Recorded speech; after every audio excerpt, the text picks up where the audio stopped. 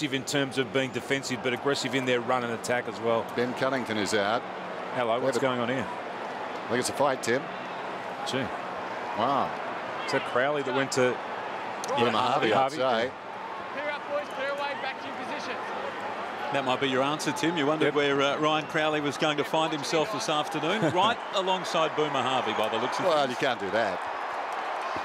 Apparently you can. Hey, Ryan, watching here, guys. Well, the last time Boomer was here, he got 6 weeks, didn't he? That was in the final against West Coast Eagles. I've been critical of that in the past or in the early part of this season, but that kick coming through the centre of the ground there from Swallow, the 50-51. They've got that blue tick that goes with it, Tim, to stand up, please. Prove that they're authentic.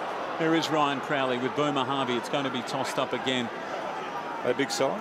Hard working first term. It started with those two wrestling. It could end the same way. Boomer Harvey and Ryan Crowley. Ryan Crowley, best and fairest at the Dockers last season. I would imagine Boomer would dispute half of that. Quarter time, 1-3 to 2 behind. Fremantle by 7. Kick towards the wing. Johnson overran at Harvey. Sockering in danger. Oh, and now Crowley's gone down right in front of the umpire. 50 metres, and I dare say on the same ground that he copped a long holiday in his final game of last year.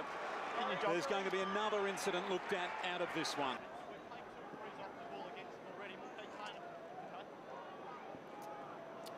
That'll be looked at, well, I would think, but there's not much there. I think there's a lot of acting in that as well.